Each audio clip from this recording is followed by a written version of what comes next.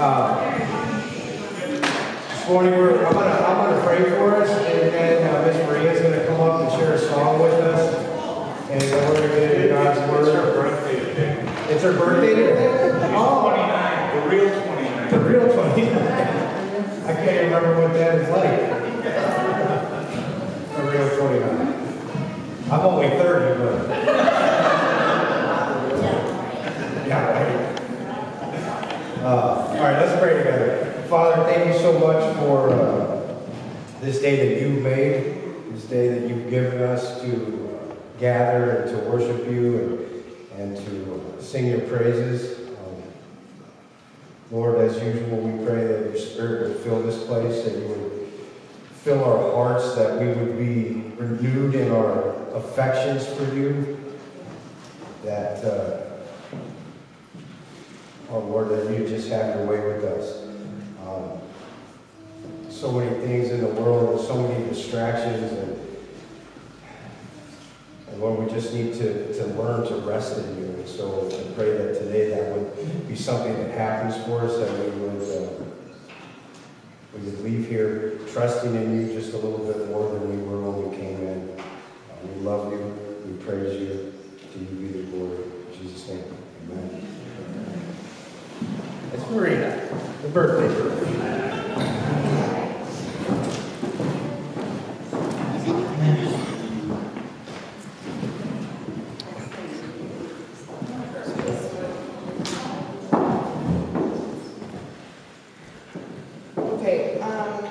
So I'm going to take a second to chat a little bit. And while I do that, if you guys want to sing with, we're going to be doing Even When It Hurts by Hillsong United, so if you want to look up the lyrics. I didn't print any off like we did last week, so. Anyway, so 2020 has been quite a doozy for most people, I could say. And this song has been speaking to me the last week or two. It's been one of my favorites for a while, though. And it's just been reminding me to, no matter what's going on, like, our glory is going to God. And so I just want to remind everybody that it doesn't matter if you're going through something that's really exciting or something that's heartbreaking, always give your glory to God. So.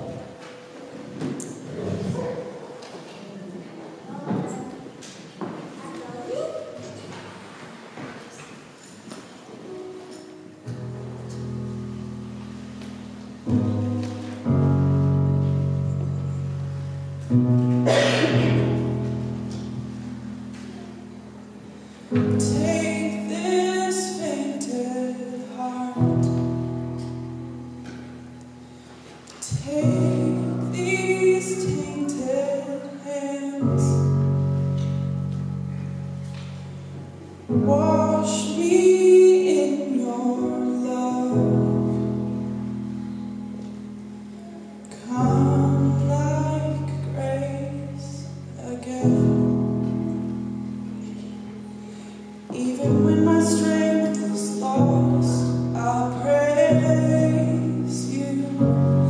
Even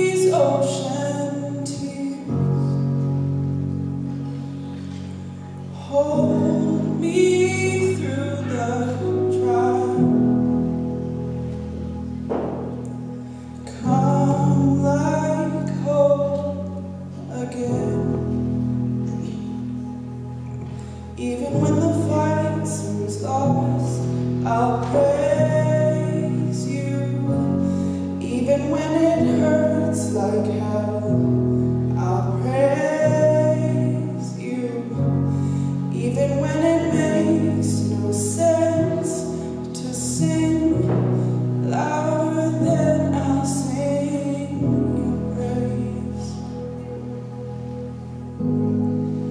I will only sing your praise.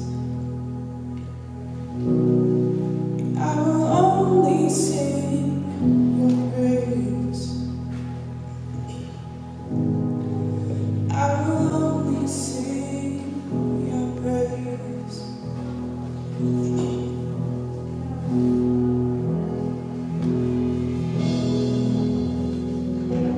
So just give everything that's on your heart, just give it to God. That's a reminder that I have to tell myself every day.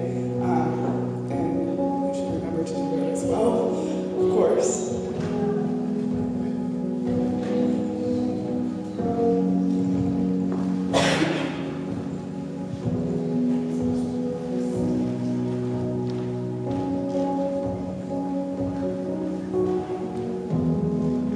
Burns only for you. You were all I want. When the soul waits only for you, and I'll sing till the morning has come, and my heart burns only for you.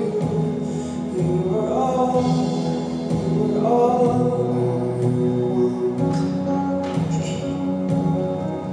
And my soul waits only for you, and I will sing till the miracle comes.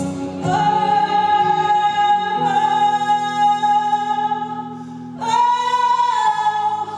I will only sing your praise. I will only sing your praise. Oh, I'll only sing your praise.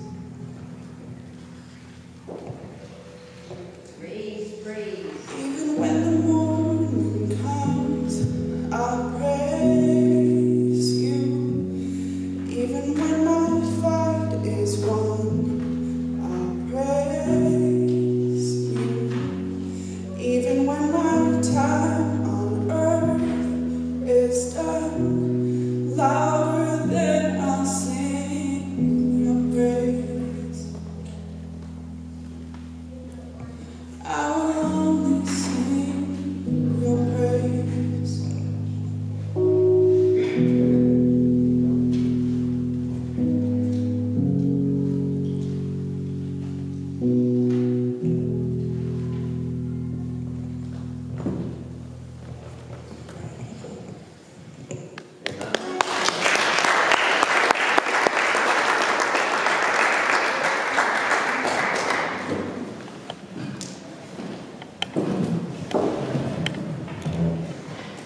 Let's see, it's her birthday, she gave us a gift. Thank you so much for that. If you have your Bibles, you can open up to 1 Corinthians.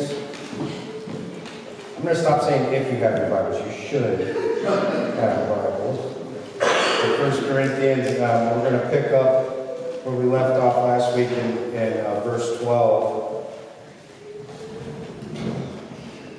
I was telling Dwayne earlier this morning, I broke this chapter 15 up into, I'll get this right, 4 sections. Don, right? 4. I finally got it right. I keep telling you guys 3, but I actually broke it up into 4. And I struggled this week as I was reading this passage because I'm like, why didn't I just do all of chapter 15? Right? Like, I feel like I'm going to repeat a few things. And And Dwayne said to me, he says, well, it bears repeating, right? That Paul, when he's talking about this here, why does he spend so much time talking about the resurrection? We talked last week about how important that is for our faith, that it really is the hinge of the gospel itself. That without a good understanding of the resurrection, that really everything about Christianity, everything about our faith, it comes undone. It falls apart. It's what Paul says we're to be pitied above all others. And so, if I sound a little repetitive this week, forgive me, but we'll try to keep things a little fresh. But really, Paul is just continuing this argument about the resurrection. These folks, the Corinthians, as we've seen, they just continue to get their eyes off the prize. They're not fixed on Jesus. They're not fixed on what's important. They're worried about gifts. They're worried about position. They're worried about prominence in their community. They're worried about all kinds of things. And remember when we started this series, I said, we talked about a lot of those things, and I said, it doesn't sound very different than the world we live in, does it? You know, sometimes when we think of the resurrection, you think, well, and I've had people make this argument to me. Look, that was, back in the first century, and ancient people were superstitious, and they had different ideas, and so this wouldn't have been that hard for them to believe. But you know what? They're actually wrong. They're not very good students of history. You see, that's not how the Greeks thought. That's not how the Jews thought. Although the Jews, everybody thinks, well, they must have had some sort of understanding of the resurrection, right?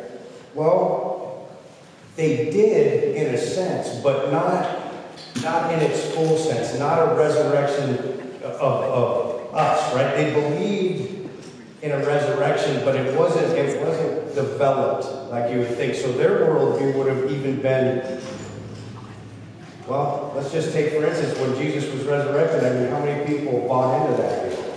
Not a whole bunch, right? So all the Jews that he had been wandering amongst and ministering to were like, yeah, whatever.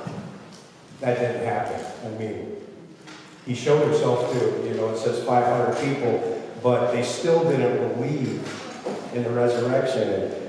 And I shared last week that I think the church sometimes, I don't mean our church, I just mean the church as a whole, forgets the centrality of what this means for us.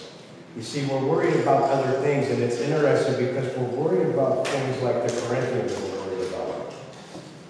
We're worried about the order of service. We're worried about, was the music good? We're worried about, do I like that guy's style when he preaches? We're worried about all of these different things, and we're never talking about Christ, risen, victory. We're never focusing on who he's called us to be. Instead, we live in a place that's extremely fleshly and carnal.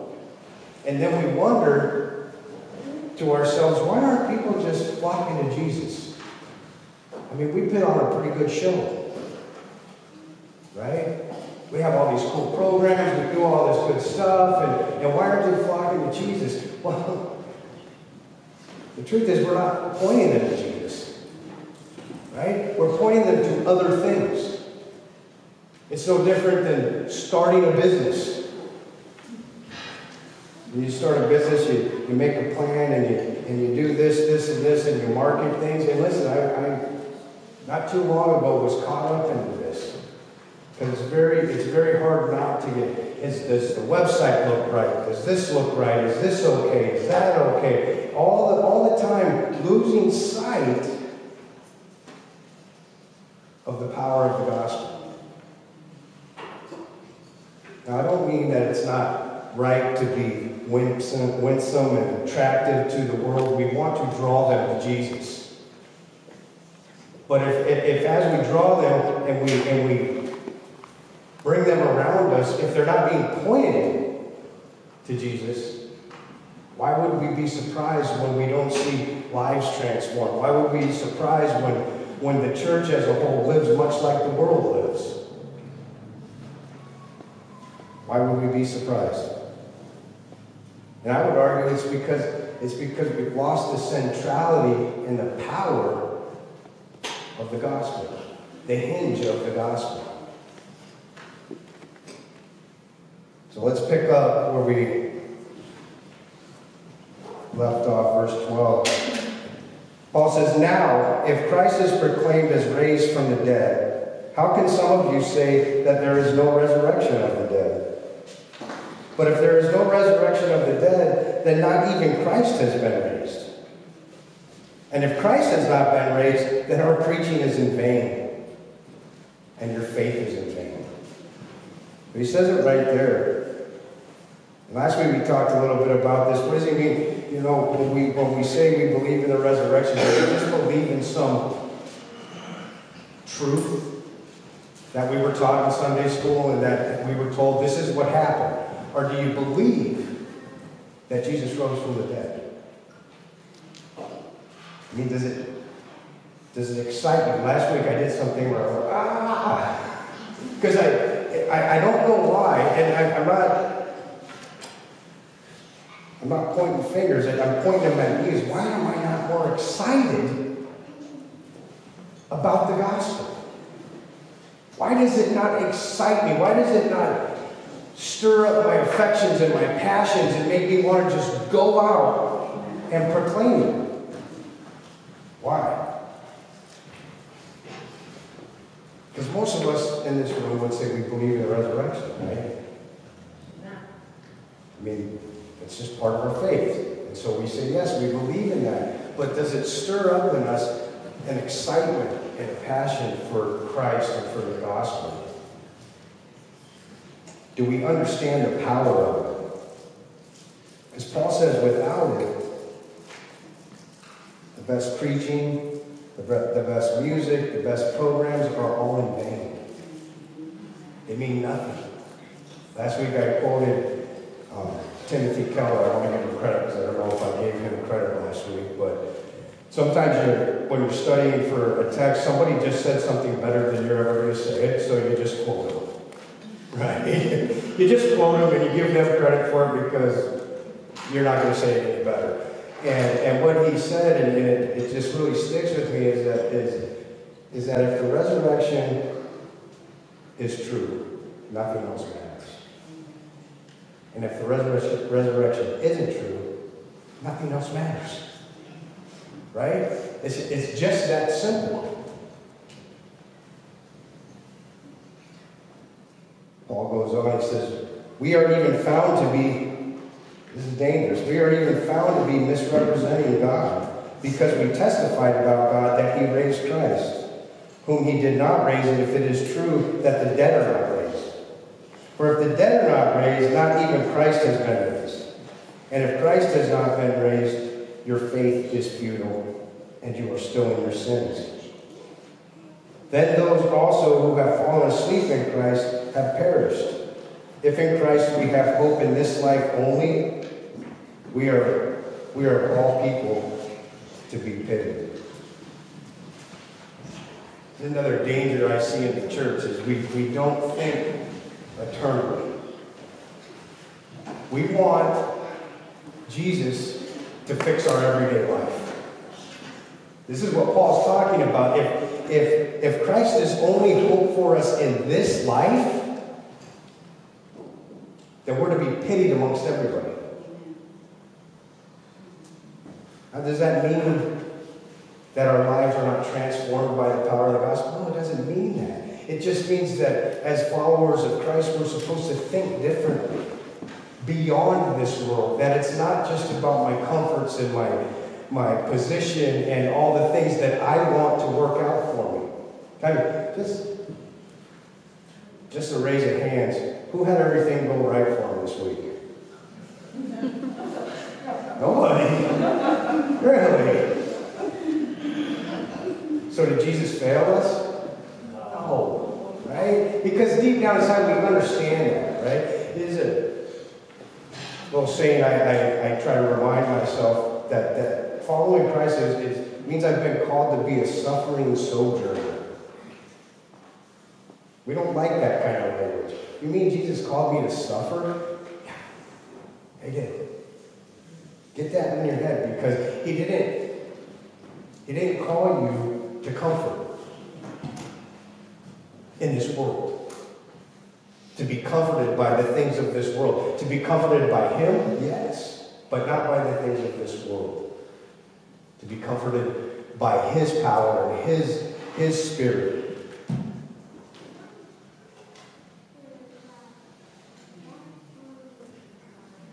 Verse 20 he goes on, he says, but in fact, Christ has been raised from the dead. So right there, that's the first thing I want to point out is this. Listen, we gotta lock down on this, that the resurrection is real. It's real. And this is where I'm going to be repetitive from last week, because we kind of went through a lot of that. It's real. And because it's real, we can defend it, right? We can apologetically defend it. It's got facts to back it up. It has eyewitness testimony. It's got all of these things. But at the end of the day, all of those arguments are not what matter the most. But for us, we need to understand, because we're so far removed from when it happened, that it's real. And when we acknowledge that it's real, then we can start to dig into the depths of what that means for us here and now. But you got to start somewhere. And so we start with the fact that it's real. And last week we talked too about the centrality of it, right? That it's central to our faith. It's essential. It's an essential doctrine. You cannot be a Christian if you don't believe that Jesus rose from the dead. Just doesn't fit. Can't do it. Matter of fact, Paul says in this passage we were just reading that if he wasn't raised from the dead, you're still in your sins, which means you're still dead in your sins. There is no forgiveness of sins outside of the resurrection, outside of the power of Christ. But in fact, Christ has been raised from the dead, the first fruits of those who have fallen asleep. For as by a man came death, by a man has come also the resurrection of the dead. For as in Adam all die, so also in Christ shall all be made alive. But each in his own order. Christ, the first fruits, then at his coming, those who belong to Christ. Then comes the end, when he delivers the kingdom to God the Father after destroying every rule and every authority and power. For he must reign until he has put all his enemies under his feet. The last enemy to be destroyed is death. For God has put all things in subjection under his feet. But when he says all things are put in subjection, it is plain that he is accepted who put all things in subjection under him. When all things are subjected to him, then the Son himself will also be subjected to him who put all things in subjection under him, that God may be all in all. That's hard to read. Just like that. I feel like it's a tongue twister. But this is part of the implications of what the resurrection means for us. You see, it's central to our faith that we believe that Jesus rose from the dead. But I think where we disconnect is that he was the first fruits. He was the first fruits. If you're a follower of Jesus, there will be a day when you have a resurrection body that's fit to live with him for eternity. I wish I could explain what that is, because I can't. Right? I'm awaiting that day. But as I await that day, I don't want to fall into this trap where I don't think about that day. Right? Because this passage tells us that Jesus was the first fruits of that. In this passage he says that Adam, just as we were all, Adam was a representation or a representative of all of humanity. Right? in one man all died, so in one man all will be made alive. Christ has done more than forgive our sins. He's established for us eternity with no pain, no sickness, no death. It says the last enemy to be destroyed will be death. Now, is that not like good news that there's a day coming where there won't be death? I mean, I look around this world and it seems like all we see is death. Isn't it? I mean, whether it's wars or terrorism or diseases, it doesn't, I mean, it's just everywhere. The world is in decay. We ask ourselves, well, why is it so messed up? Well, this passage tells us it's sin. By one man, one representative. And then we all willingly jump in and, not that we didn't just inherit it, but we jump in and we take part in it. Drag people along with us.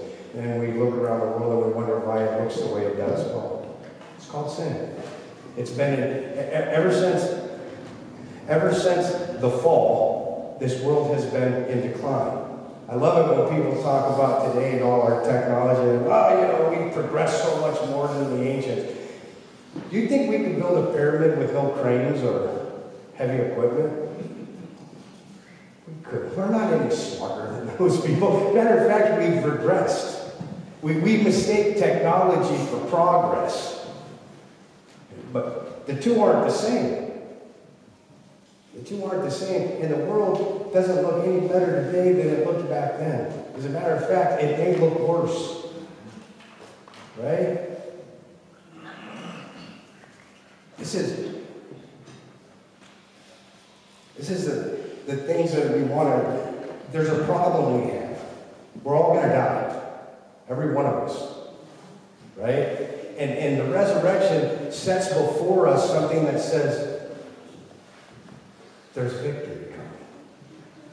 There's something out, there's something more. You don't have to fear, as a follower of Jesus, you don't have to fear that. Because it's not the end. It's not over. That passage tells us that Jesus defeated death, conquered sin. Lastly, we're going to finish this passage up, and I just want you to see. I'm hoping that you see something here that I see. I'm not going to go back and read the tongue twister part because it's hard for me to read. Starting in verse 29, it says, "Otherwise, what do people mean by being baptized on behalf of the dead?" Okay, we should probably stop right there. That's one of them weird little sections in Scripture. You're like, what were they doing? So, apparently the Corinthians were performing baptisms for people that had already died. Right? That seems to be what's happening here. And it's interesting to me that Paul, although he certainly doesn't approve of it, and we'll see that, he doesn't spend a whole lot of time on it. He spends more time focusing them on the reality of the resurrection, on the implications, and then the application of the resurrection. So we're not going to spend a whole lot of time there. Let's just say it's not a good practice.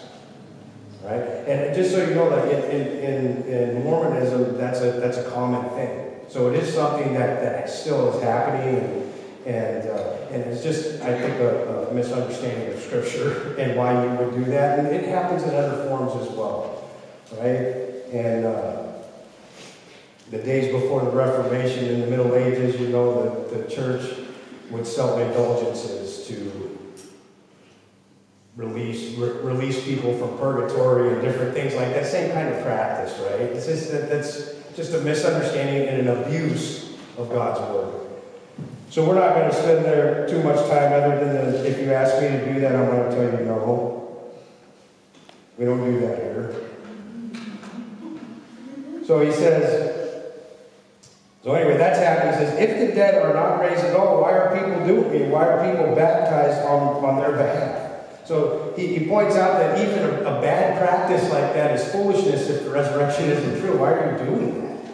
Right? So he just pointed out to them, that's silly. You guys, you don't even believe the resurrection, but yet you're baptizing people on behalf, that have already passed away. Then he goes on. This is a part I want us to focus in these last few verses. It says, why are we in danger every hour? I protest, brothers, by my pride in you, which I have in Christ Jesus our Lord, I die every day. What do I gain if, humanly speaking, I fought with beasts at Ephesus?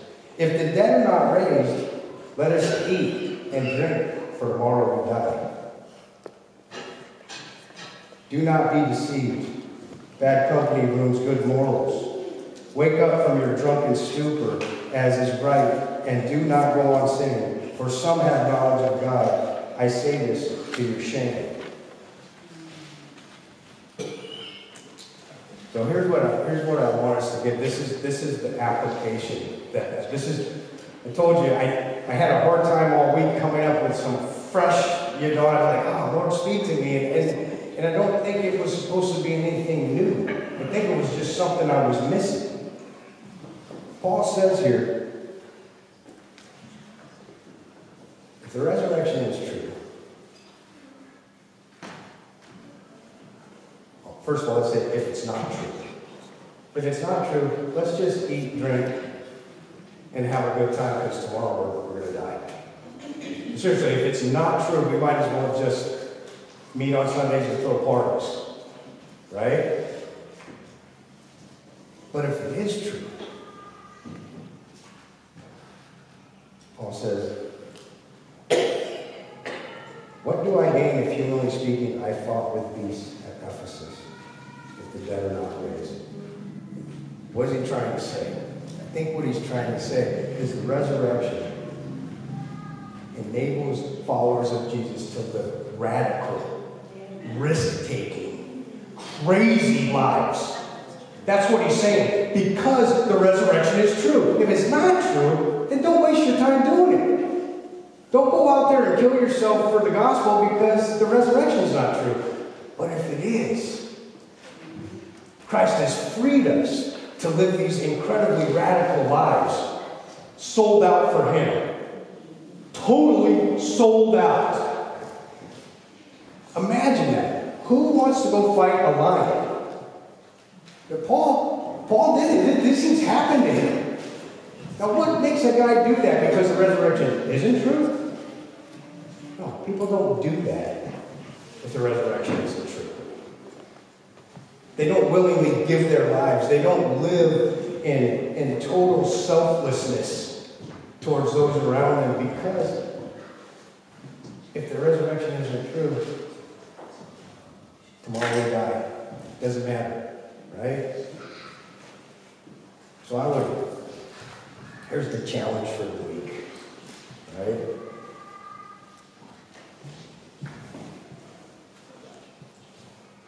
This week, see if God doesn't put something before you that requires radical, risk-taking faith. And when you start to pull back from it, say to yourself, the resurrection is true. I don't have to fear. I don't have to be scared. What can they do but take my life? You do understand this is crazy talk. Right? This is crazy talk. This is not, when I was going to school and stuff, this is not how they told you to prepare sermons. No. I mean, read that passage, read it, but then get past it pretty quick and tell everybody everything's going to be okay. I can't. The more time we spend in this book, the more I am convinced that what God has called us to is not what we see or what we're doing. He's called His people to be radical, risk-taking nuts. Yes.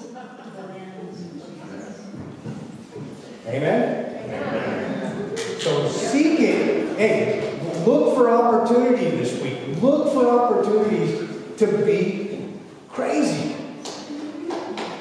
don't have to fear. And then if you can't, even if you tell yourself the resurrection, pick up your phone and call somebody in this room.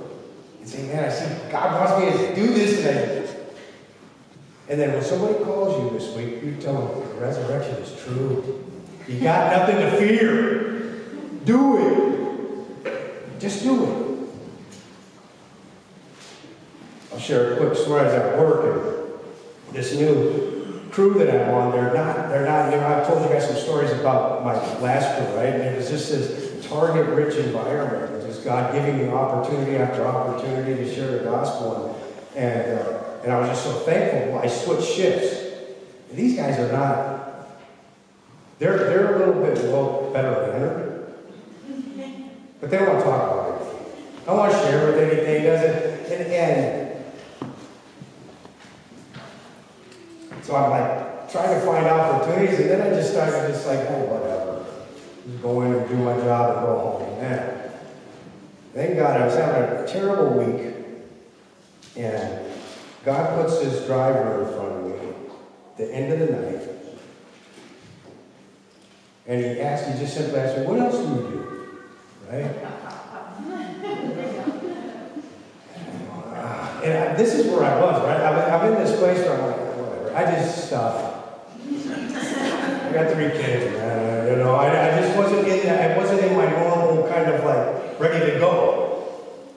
But he wouldn't let it go. He followed me into the bathroom.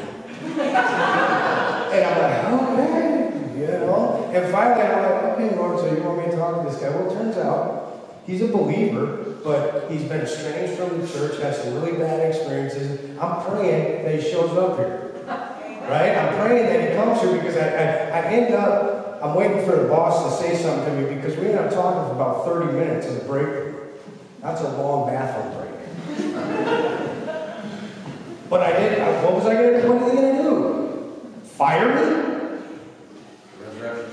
Resurrection's real. What do I have to fear? Right? So, it's just a funny story, but you know what I'm saying? Sometimes God's not, He's not going to call us to, He's not necessarily going to ask us to go give our lives to, in an arena to a lion. But He might ask us to take a chance and speak the gospel into somebody's life. Right? As a matter of fact, I can almost guarantee it. It's what He's called us to do. And we don't have to be afraid. We don't need to be worried about rejection, and we don't need to be worried about injury. We don't need to be worried about the things that we worry about. Because the victory's been won. Jesus has already secured it, and we can trust Him.